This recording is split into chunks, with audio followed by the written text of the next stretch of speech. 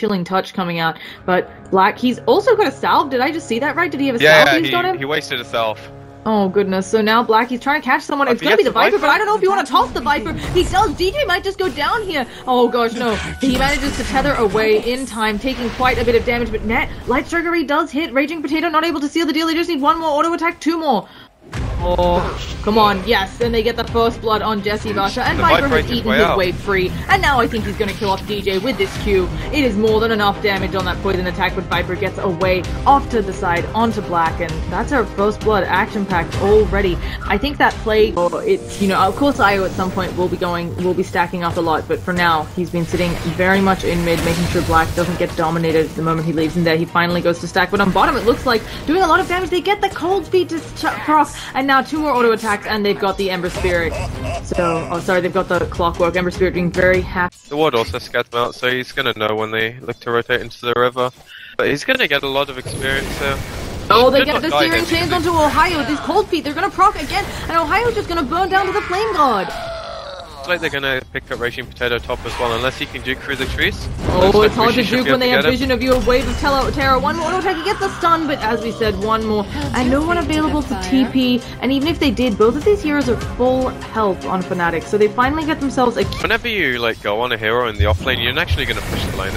They're actually going on him now with the Flame Guard and the Remnants.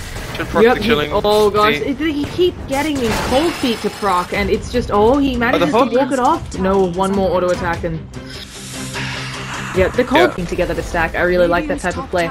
And while Net, you know, maybe hasn't had a whole bunch. Oh, Ember Spirit actually comes in. Net's here though. Mushi might be able to should hit a Light Striker right here. Uses the Laguna Blade, but it just pops the Flame God. Really interesting play. And now Raging Potato is here. This looks like a very dead Net. And AA lost just to make sure that he goes down. I think that's and AA actually gets it. Worth it for Fnatic though, because they got the tower. They were quite happy with that. Mushi opting to go for phase, so he's going for the more move speed orientated build. Oh, the Avalanche, oh, he doesn't manage to get the toss back, and now he's taking the Viper Strike. The stun here might be enough. They're working on the IO, realizing that Black's just getting healed up. They'll relocate out, but they'll get the IO on the return. Well, actually, the IO might be able to tether away to this creep wave. Let's check cooldowns. It's really hard. They're going to try to go for the Slithering Crush. We have TPs in as well, and they decide on Mineski that it is too dangerous. So, a nice little AA blast, but AA, he had a sub 11 minute Midas. He's going to be bombing very well. He catches 2 with the cogs. Oh gosh, he catches 2, and as you said, now here comes Io, but Ohio taking way too much damage. They throw the toss him with the sprint. It looks like that was enough damage, but they should be able to catch Io. No relocate save this time from DJ. AA goes down on the bottom lane, meanwhile. Looks like Laguna Blade is exposed there. DJ's, he can't disjoint that last attack. So, but Lena, as we said, picks off the AA in bottom. She didn't, in fact, use the Laguna Blade. Just enough with her Light Strike array. With this hero. No. Might go on Cuckoo top though. It misses the avalanche, so Cuckoo should be fine. He isn't remnanting away yet. He doesn't have mana to remnant actually. Oh gosh, he's just TPing. He should be fine here. Yeah, he does get out.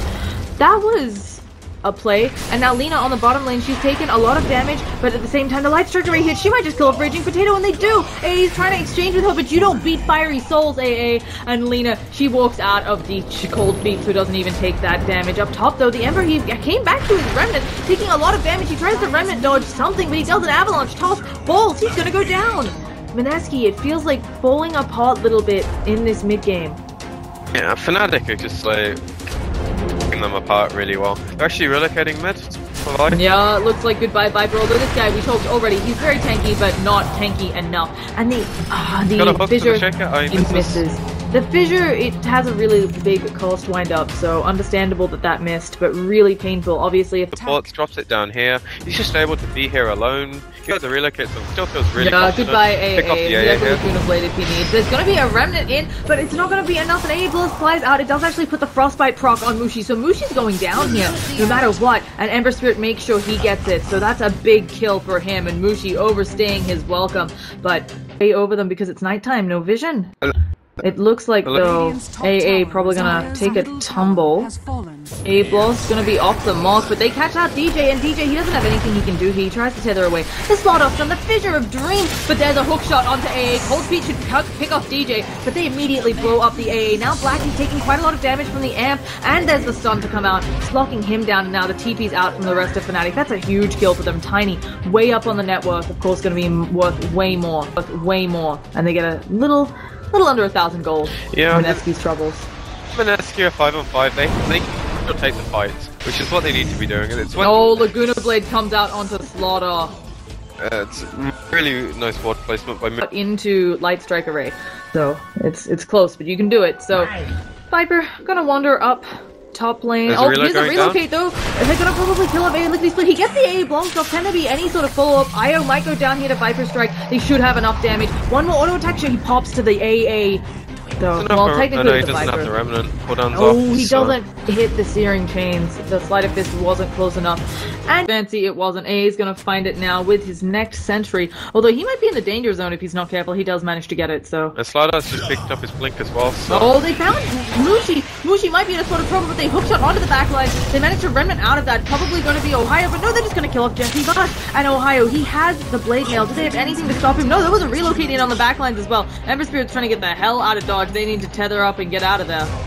Catch out Mushi here will be great. You know, Black is the ideal target because he's so high up on the net worth, but you'll take Mushi. You'll take anybody, really. And they're trying to bait Viper, and oh gosh, Mushi now knows she's seen by them. She doesn't manage to light strike array, and Mushi is just dead. Here comes Clockwork trying to save her life, but it is way too late, and he might be in the wrong place, wrong time. He's gonna try to TP out. Do they have anything? They fissure him. A blast, he's very dead. Remnant for good measure, but at the same time, as you said, Roshan going down. They have the medallion up on net. They're also going to use that wave of terror. This is an easy Roshan for Fnatic. And Mineski, no idea. Mineski, possibly the Shaker as well. If he manages to get a few really good Blink Echoes, like they're going to pick off the slide up bottom with the hook. Bimbo not looking so good. He gets Yuled up. I don't think they even need the hook. Light Strike Array gonna hit Laguna Blade. Wasn't sure if Mushi was going to extend it there. It's safer when there's a tier 2 tower there. Because they are just doing a better job on Fnatic of farming up this I'd map. actually like to see them just relocate mid and kill this tower now. I think they might think about doing it bottom. There's a hook shot onto Earthshaker. Here comes the relocate. Vipers up in the air. Light Strike Array gonna hit. They're actually going on the Viper first, knowing that Earthshaker's dead. A boss might hit, but I don't think it's enough. He tries to use the Viper Strike on Hayu. He'll tick down, so at least they get one. But that's not what you want. And as you said, they're also gonna get mid. Someone's TPing in, then she's gonna maybe take a fall. Here's Slithering Crush. They should have enough damage. Can they get her? She also has. Oh my god, she helps get the tower. Net is going to fall here eventually. Oh, a nice swap. Kind of funky. But also looks like top and bottom both gonna fall in exchange for that. Yeah, both of these towers. Pretty really much dead. Instead, Butterfly is in this game, but I think AC is just stronger doing what Butterfly does, especially when you're looking at sieging as well. They're gonna hit the A block on Ohio. There's the Searing Chain. Sleight of Fist. Oh my goodness. With the Ancient stack there. Did a lot of work, but now the Avalanche Toss combo. Balls are gonna kill him off. Tiny actually gets the last hit there, but when you have Avalanche Toss and the balls out, that's more than enough to wreck a Flame God, and that can't see any reason it would be an MKB right now. Yeah.